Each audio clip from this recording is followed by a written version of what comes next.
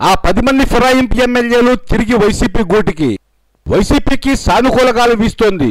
వివిధ కారణాలతో ఆ పార్టీ వీడిన 22 మంది ఎమ్మెల్యేల్లో చాలా మంది టీడీపీపై అసంతృప్తితో రగిలిపోతున్నారు. తమను పార్టీలో చేర్చుకునే ముందు చంద్రబాబు ఎన్నో హామీలు ఇచ్చారని, కానీ వచ్చాక కూరలో కరివేపాకులా తీసేస్తున్నారని మండిపడుతున్నారు. సైకిల్పై వెళితే తమకు భవిష్యత్తు ఉండదని గ్రహించి ఫ్యాన్ కిందకు వచ్చేందుకు ఆరాటపడుతున్నారు. టీడీపీలో చేరిన ఎమ్మెల్యేల్లో 10 మంది జగన్తో చర్చలు జరిపారు.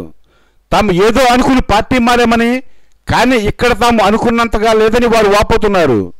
అయితే వారి మాటలు విన్న జగన్ ఎలాంటి హామీ ఇవ్వలేదని సమాచారం. పార్టీ మారిన ఎమ్మెల్యేల నియోజకవర్గాల్లో కొత్త అభ్యర్థులకు అవకాశం ఇచ్చి గెలిపించుకోగలమన్న ధీమాతో ఉన్నారట జగన్. ఎన్నికల నాటికి పరిస్థితులను బట్టి వారిలో కొందరనే పార్టీలోకి తీసుకోవాలని భావిస్తున్నారు. వైసీపీ నుంచి 23 మంది ఎమ్మెల్యేలు టీడీపీలోకి జంప్ అయ్యారు. అందులో నంద్యాల ఎమ్మెల్యే భూమా నాగిరెడ్డి మరణానంతరం ఆయన అన్నకుమారుడు భూమా బ్రహ్మానందరెడ్డి ఉప ఎన్నికల్లో గెలుపొందారు. ఇక రాజకీయ సమీకరణల నేపథ్యం దృష్ట్యా ముందుగా ఇచ్చిన మాట ప్రకారం 4 ఫిరాయింపు ఎమ్మెల్యేలకు మంత్రి పదవులు ఇచ్చారు చంద్రబాబు. అందులో ప్రధానంగా రెడ్డి వర్గాన్ని ప్రసన్నం చేసుకునేందుకు 3కి స్థానం కల్పించారు. అయితే తమ రాజకీయ అవసరాల కోసం 4కి మంత్రి పదవులు ఇచ్చారు. సరే, మా పరిస్థితి ఏమిటని చంద్రబాబును మిగిలిన ఫిరాయింపు ఎమ్మెల్యేలు ప్రశ్నిస్తున్నారు. కనీసం నామినేటెడ్ పోస్టుల్లో కూడా తమకు ప్రాధాన్యత కల్పించలేదని మండిపడుతున్నారు. 2019లో నియోజకవర్గాలు పెరుగుతాయని ఫిరాయింపులను ప్రోత్సహించిన చంద్రబాబు ఆ తర్వాత అది జరగదని తెలిసి సైలెంట్ అయిపోయారు.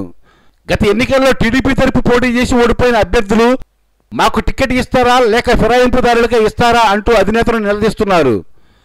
అటు ఫిరాయింపుదారులు సొంతింటి అభ్యర్థులు ఒత్తిడి తీసుకొస్తుండటంతో చంద్రబాబు తలపట్టుకుంటున్నారు.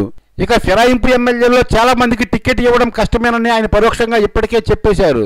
ఈ క్రమంలో ఆత్మసాక్షిగా చెబుతున్నా, నేను తెలుగుదేశం పార్టీకి అమ్ముడిపోయిన ఎమ్మెల్యే, అబద్ధాలు చెప్పాల్సిన అవసరం లేదు. చంద్రబాబు నాయుడు చేస్తున్న అభివృద్ధి చూసి తెలుగుదేశం పార్టీలో చేరుతున్నామని అందరూ చెప్తున్నారు. నేను వాళ్ళ మాదిరిగా అబద్ధం చెప్పి ఆత్మాభిమానాన్ని దెబ్బతీసుకోలేను. పార్టీ ఫిరాయించిన కర్నూలు జిల్లా కోడుమూరు ఎమ్మెల్యే మణిగాంధీ చెప్పిన మాటలవి.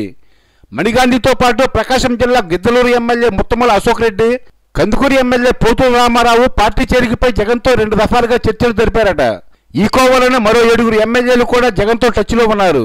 ఆయన ఊ అంటే గోడ దూకేందుకు సిద్ధంగా ఉన్నారు.